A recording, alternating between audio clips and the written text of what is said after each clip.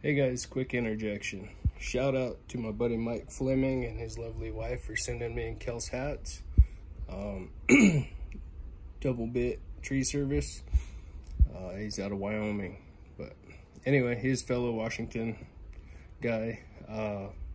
Knows a lot of the same folks we do. But anyway, you're going to want to stay to the end of the video to figure out what's actually going on. And this day was pretty crappy, to say the least. It just been kind of in the dumps the last few days. Worried about bills and life and everything else. So stay to the end of the movie, and I'll explain more. What's going on, everyone? Damn, look at them dandies. Holy smokes. But I'm only gonna cut a load out of here. The only reason I'm cutting one load out of here, it's quite a ways for me to come. It's and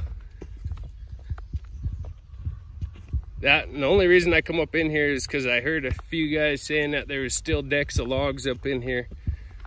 But one of my partners cuts right here. He's got his mark right on that block of wood. Now it's a free-for-all. You know, I just ran into him down the road here. He's like, shit, you found me. But I'm gonna cut one load out of here, and then he can have this little spot. I have my own special spots, you know.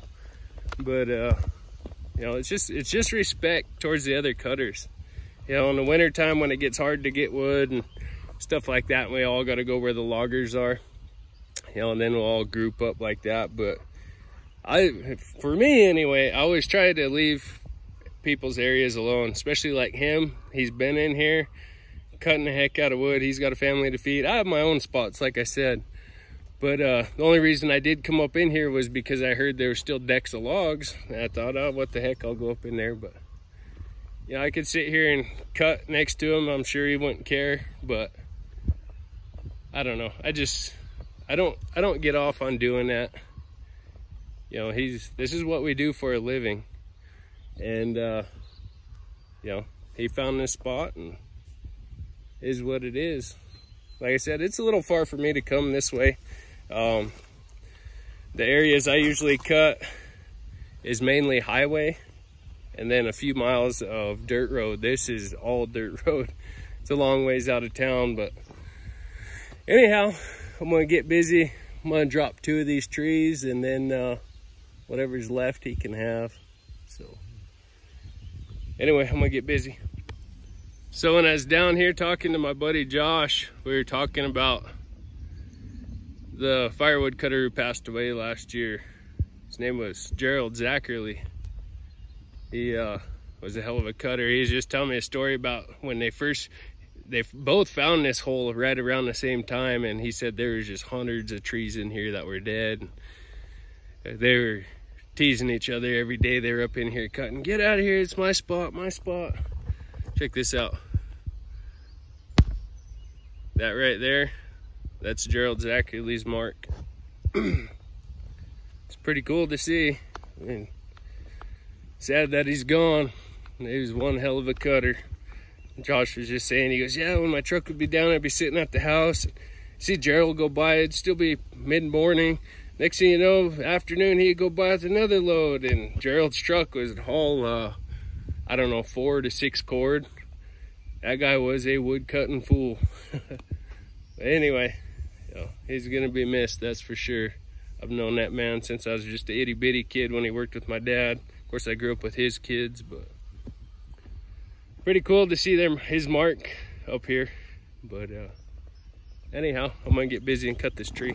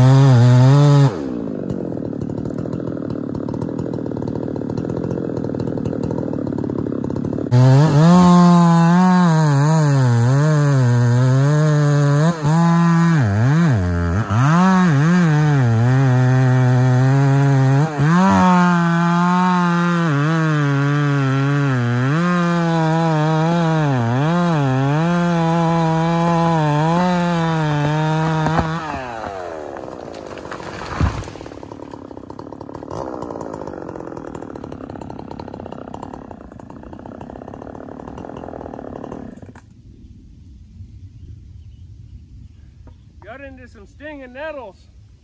I didn't even notice them. But pretty big tree, had a lot of lean to it, so it pulled a lot of wood. Right where I wanted it. I'll limb all that up. I'll clean all that up where that butt log is. That way he can pull it out if he needs to. So.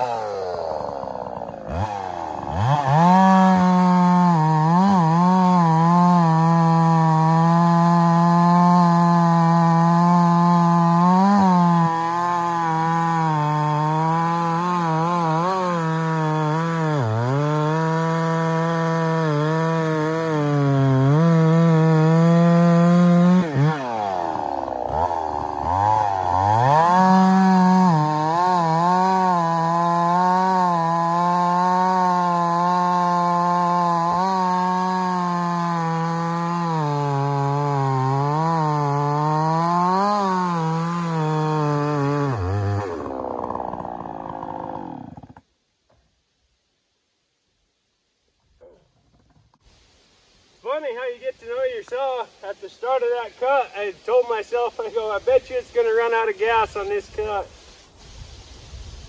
Well, you get to know your equipment, and yeah. So, good thing about bringing extra saws is I'm going to go grab the 395 and get back to cutting. I'm going to set this here in the shade and let it cool off.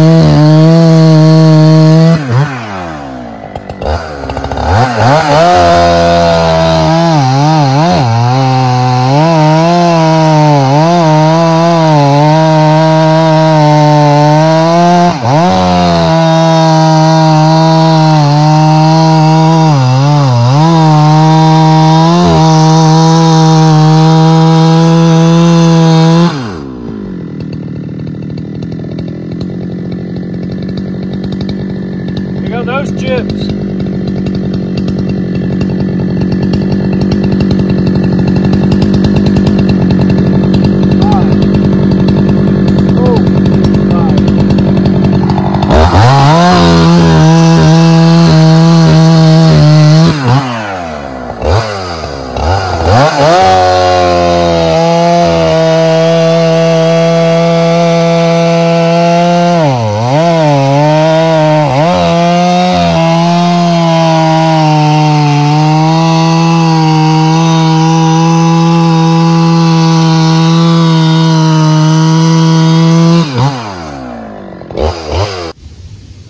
Well, got a bit of shade. Hopefully it holds out. Using the Fiskars today.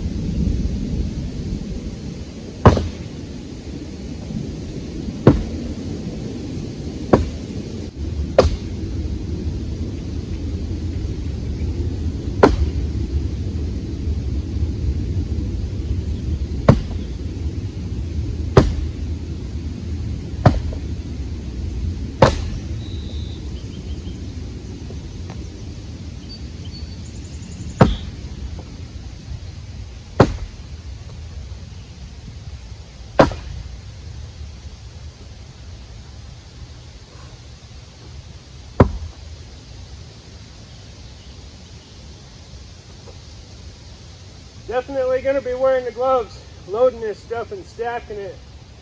It's got a lot of sap or pitch.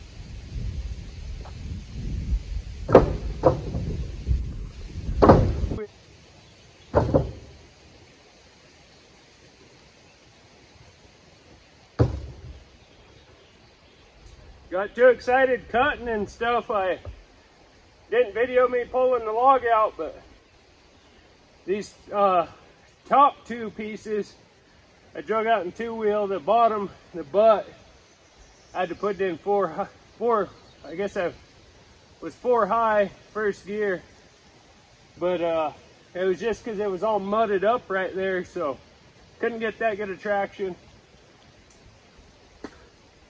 It come out about halfway in 2-wheel, and then it just nose dived, so I had to put it in 4-wheel.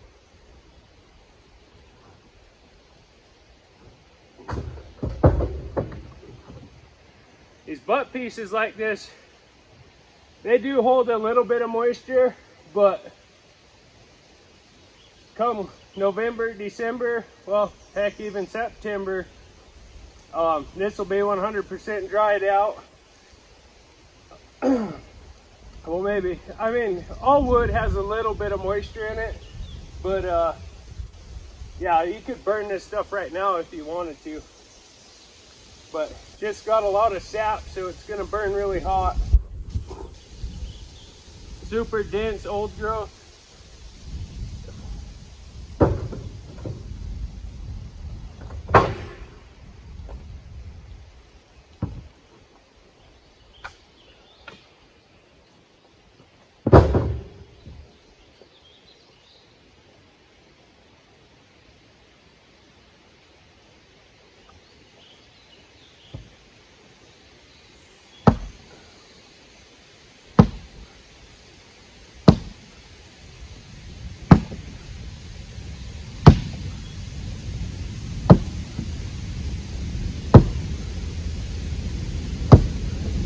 Got some bounce back.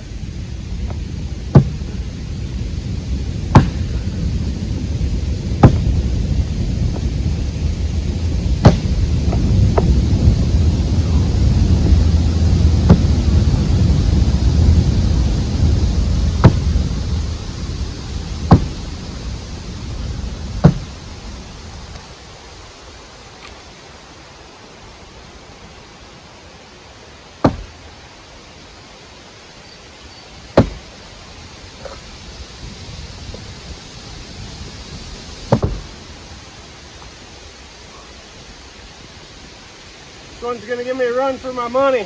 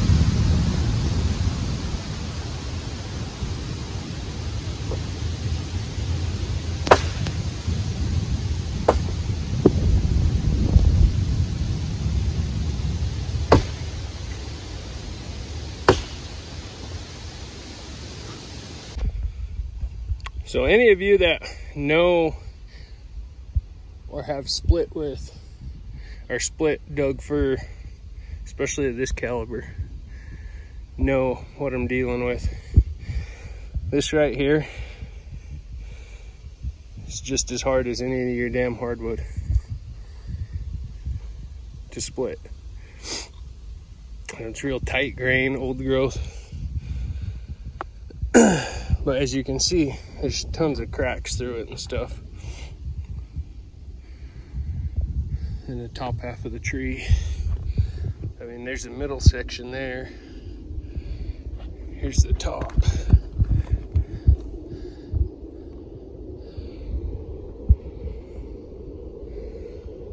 Wish it'd stay overcast like that. That'd be pretty nice.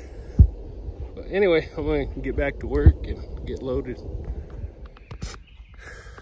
I'm damn near loaded. I was filling out that 4th row, and I was palming the blocks of wood and grabbing them with one hand, you know, one in each hand by the ends. And I went through a freaking block up on that top row, and my arm was way above my head, and something popped, and fuck, son of, this sucks. I had exactly 2 rows to fill. I have 1 block split. Just my luck. You know, I got service right here. My partner Josh left earlier. I was kind of hoping he was gonna be back. I mean, now I wish that he was. He said he was gonna try and do 2 loads, but his wife had to do something, so. Oh man. I ain't leaving here without a full load. It's too damn far.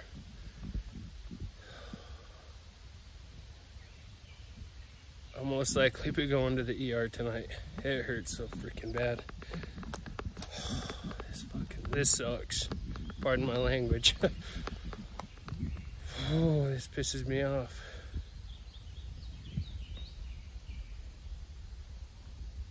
I don't know if I can split that one-handed.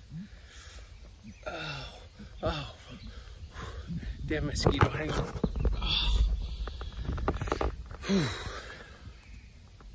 I'm gonna figure something out, so I'll let you folks know. This sucks. Well, probably the wise thing to do is throw my stuff on right now. I just texted Kels and told her it's gonna be a bit. Trying to split this stuff, I can hang on to the axe and kind of go down with my body. I tried to do it one-handed, but yeah, my aim is off with my left hand. But then I can't just split it into quarters and try to throw it on. I have to split it down to where I can grab it with one hand and throw it on. But I'm gonna get my stuff loaded right now versus at the end when my truck's full.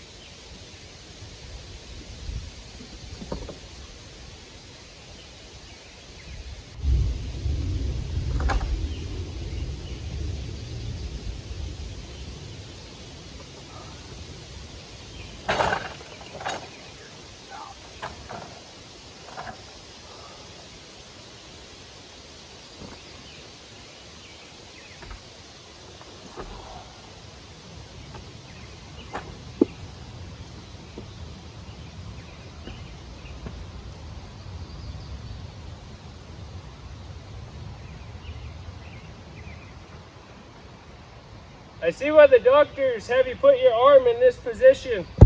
It's the only position that feels good.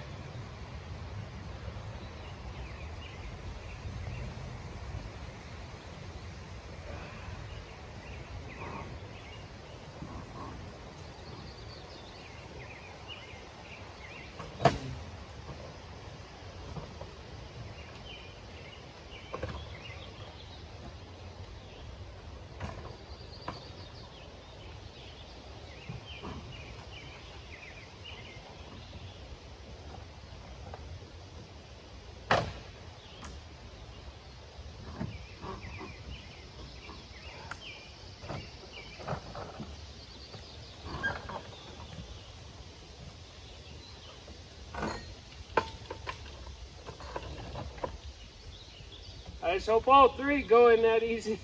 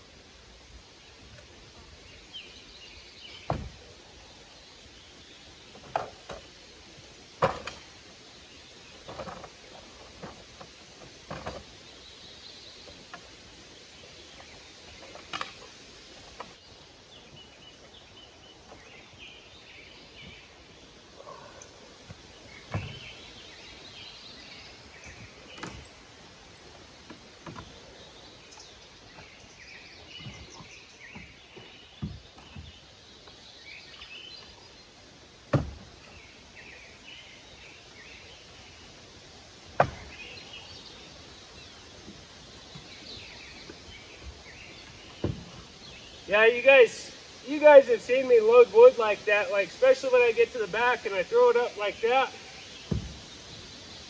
I threw it up and something popped so freaking loud in there.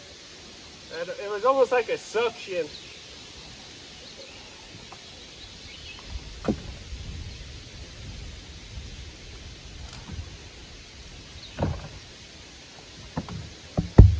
I felt something just a minute ago when I was on the ground. It felt like it went and moved back into place, whatever happened, but I don't want to try and use it. It hurts too damn bad.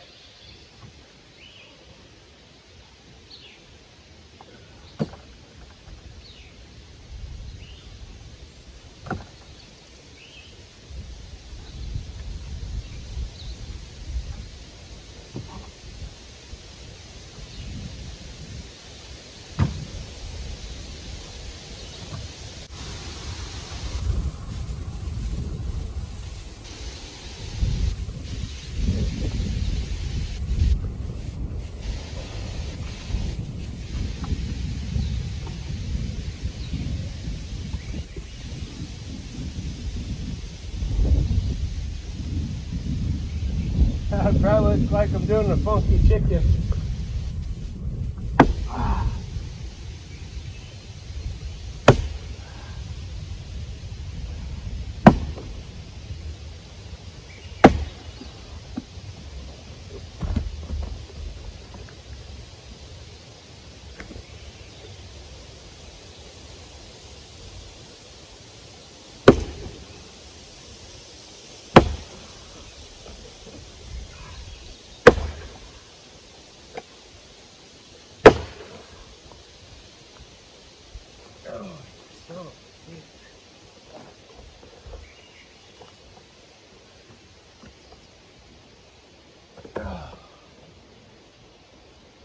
I'm gonna split some of them easier ones.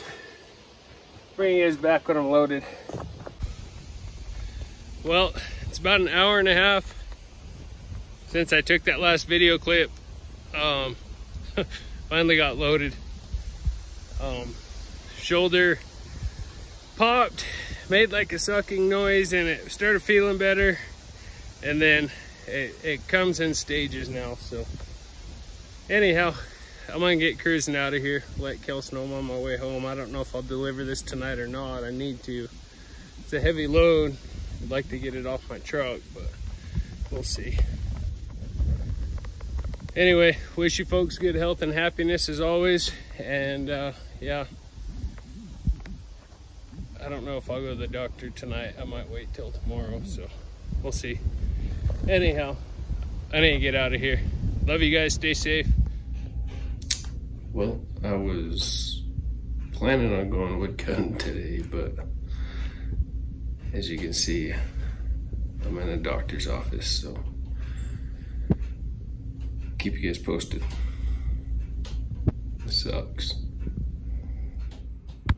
Okay, so as you folks probably seen, something happened to my shoulder. I was loading wood and I palmed the blocks of wood and I was stacking on top of I think it was the fourth row. Yeah, I think it was the fourth row, and my arm got stuck. It like locked up, so when I pulled it down, it popped real loud and just instant pain. Heck, I probably stood there and screamed and cussed around for about 20 minutes. It hurt so bad, and I was just so far out in the woods. I didn't want to leave without a full load of wood, so thankfully I got the truck loaded. It took me a lot longer than normal, but got home, picked up our oldest boy, and we went and got it delivered that evening. This is a few days later. I believe it is Friday night? Yeah, I think it's Friday night. Day before Father's Day. Happy Father's Day to everyone out there, all you dads, all you awesome dads. Anyway, we're gonna go salmon fishing early in the morning. Looks like Dad is the netter, so hopefully the kids can hook into some salmon. It'll be a great time. I'll try and get some video for you folks. Next Monday I have an MRI. They did x-rays and everything. They couldn't find anything. But when he was having me move my arm around in a doctor's office, there was a lot of clicking and popping, and so I have an MRI Monday afternoon, so we'll go from there. I hope it's something maybe physical therapy could take care of. I don't want to go through surgery. Brother Rich just had to do the same thing. His shoulder did the same thing, was locking up, popping, and he was down for quite a while. So MRI Monday, and then I'm gonna try and get back to cutting wood. I got sales I need to get filled and bills to pay, so I can't be down. I'm gonna try and build a hookaroon maybe so I could pick them up with my left arm. Just take it super easy on my right arm. Try not to put too much weight on it. So anyway, thanks for watching the video. I'll keep you guys updated. Love y'all. Stay safe. We wish you folks good health and happiness as always.